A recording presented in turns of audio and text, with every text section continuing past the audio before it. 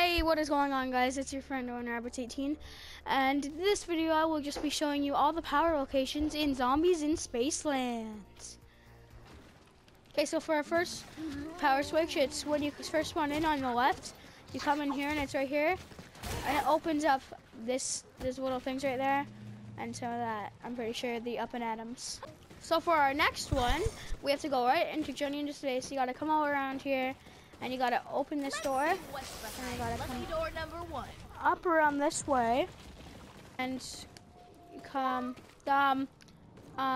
this way, and you come, and the switch is just right here. For the power to the arcade, you want to come around into the Journey into Space and go to your right, and you want to come into this door. You gotta buy this 1500 right here, and then you want to come right here, and it's right here. For the next one, for Kepler's, you gotta buy this door. Then you're gonna come up this way. You gotta come up, you gotta buy this door. Then you come up here, go around here, and it's right here, right there, right on the wall. And the last one for Polar Peak, the last power switch is right when you go into Polar Peak, you go right up here. You gotta come around, you have to go all the way up, come this way, or you can go that way and buy it, but I just prefer to go this way.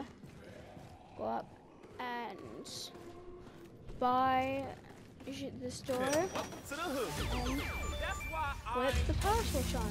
So yeah, this has been my guide on how to find for every single switch, power switch in this game and Zombies in Spaceland. So yeah, if you liked it, like, subscribe, comment, and I'll see you all later.